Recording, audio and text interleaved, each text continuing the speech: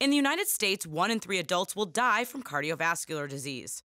Many doctors prescribe statins as a way to reduce cholesterol levels, lowering a patient's risk for a heart attack or stroke. The risk factors for cardiovascular disease include high cholesterol, high blood pressure, smoking, diabetes, and your age. Dr. Douglas Owens, an author of the U.S. Preventive Services Task Force recommendation, says the group recommends that some people, age 40 to 75, who have one or more of those risk factors, high cholesterol, high blood pressure, smoking or diabetes, and do not have a history of cardiovascular disease, and whose chance of having a heart attack or stroke over the next 10 years is 7.5% or higher, use a statin. Those whose risk is 10% or higher will benefit most.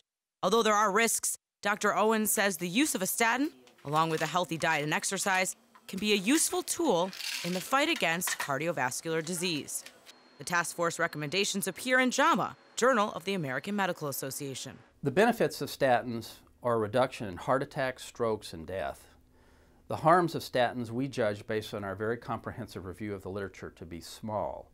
And in patients who are at elevated risk for cardiovascular disease, the benefits outweigh the harms. Laura Berger, The JAMA Report.